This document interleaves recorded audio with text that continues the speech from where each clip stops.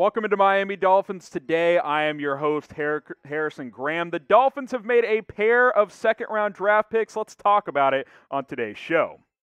With the fourth pick of the second round of the NFL Draft, 36th overall, Jevon Holland, the selection for Miami as they go safety out of Oregon. A bit of a surprise that Holland was the first safety off the board ahead of Trayvon Merrick, but the Dolphins go defense here in their secondary. A player I like quite a bit, but maybe a bit of a reach here, as Tom Downey, our draft expert, had him as about a top 60 guy. The Dolphins get him at 36 here, so I'd put this in the minor reach category. But remember, when you get into the second and third rounds of these NFL drafts, it's one of those situations where it's like, okay, every team's big board is a little bit different.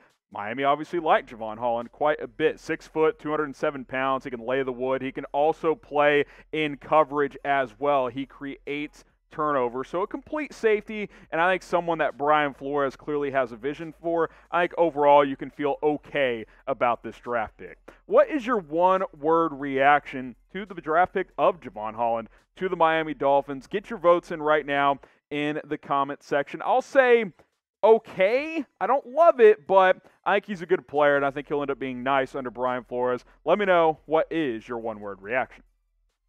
Subscribe to us on our main Chat Sports YouTube channel. You guys see the link below, youtube.com/ChatSportsTV. We are still live on day 2 of the NFL Draft. If you are up and watching this on a Friday night, maybe it's Saturday and you're like, I need to find some draft coverage. Well, we're going to be live 11 a.m. Sharp, maybe 11:30. We'll see when we end up going live. youtube.com/ChatSportsTV. We're going to break down every single pick remaining in the NFL Draft, including the Dolphins draft selection. So give us a sub, youtube.com/ChatSportsTV, and check out our coverage.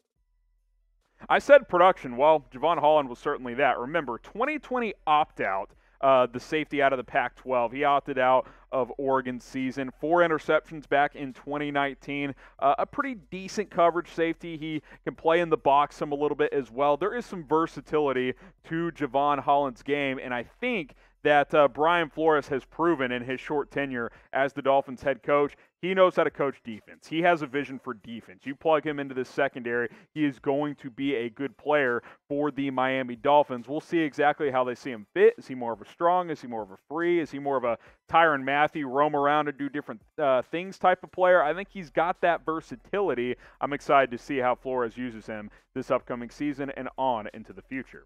Do you like the pick of Jevon Holland? Type Y for yes, type N for no. Overall, I'm okay with it. It's an above-average selection. I would have gone in a different direction, but I think I'm okay with it overall. Get your votes in. Y for yes, N for no. Do you like the pick of Jevon Holland?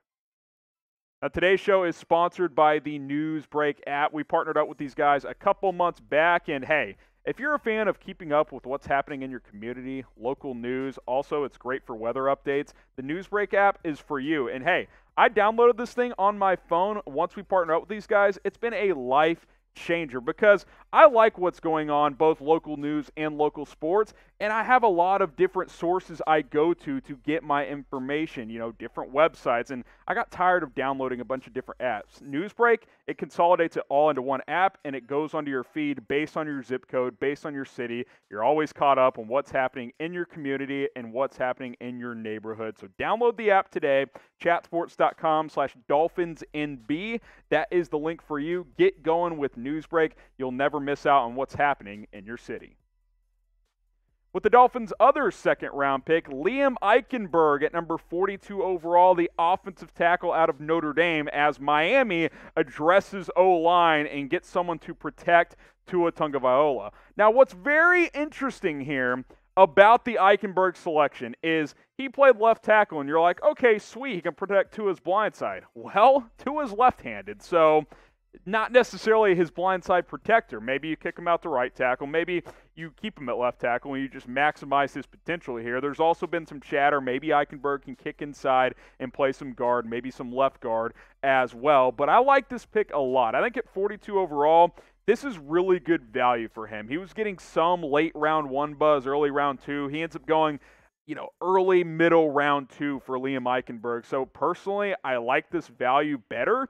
than the Jevon Holland pick, which is what Miami did a few picks prior to this. So I think overall, if I'm grading it, and we'll ask you guys to do the same, A, B, C, D, or F, I'll give this one like an A-.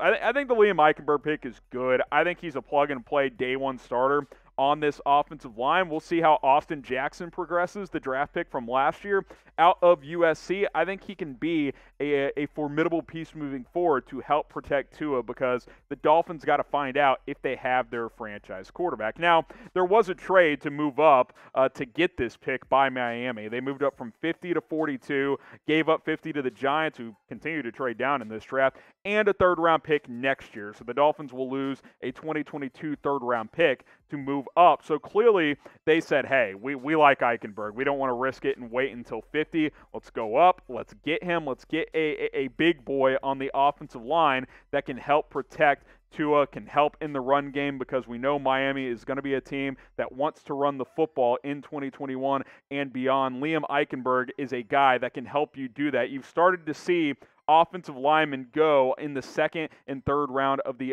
NFL draft, and Liam Eichenberg to the Dolphins, one of my favorite fits in terms of filling a need and helping out what you need to do if you are Miami. Because, again, I'm just going to continue to reinforce this. I know some of our other Dolphins Today hosts have talked about, hey, you got to find out if Tua's the guy. Well, you get him some weapons, you get him some offensive line help, and now it's up to Tua to see if he can prove that he can be that franchise quarterback. Eichenberg tested pretty well. He's got all the measurables that you need in an offensive tackle. I would keep him at left tackle, keep him comfortable, plug him in there, but Dolphins have some options on that offensive line, so we will end up seeing what direction they go in. But Liam Eichenberg is the pick for Miami at number 42 overall. Subscribe to Miami Dolphins Today. More draft videos throughout the weekend. Maybe more on Friday night. Maybe for sure into Saturday morning and afternoon. We'll do some final draft grades for the Dolphins. YouTube.com/Dolphins News. This is the channel for you. And hey, when the draft is over, we're not going anywhere. Whether it's me, Mitch, Tom, Chase Sr., we're going to continue to keep you guys up to date with everything surrounding the Miami Dolphins. So go ahead and hit that big red button and subscribe. It's 100% free.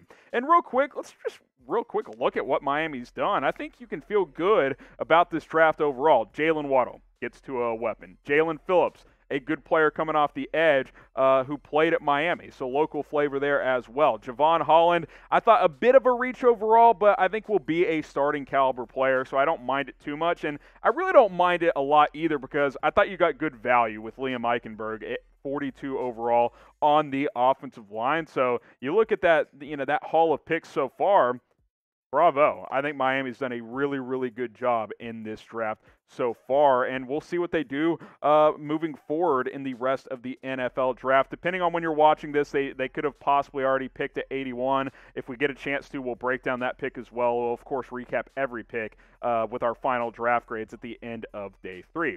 Who should the Dolphins draft next? Let me know in the comments section. They filled a lot of needs. They've added a lot of talented players. Get your votes in. Who should Miami draft with their next pick?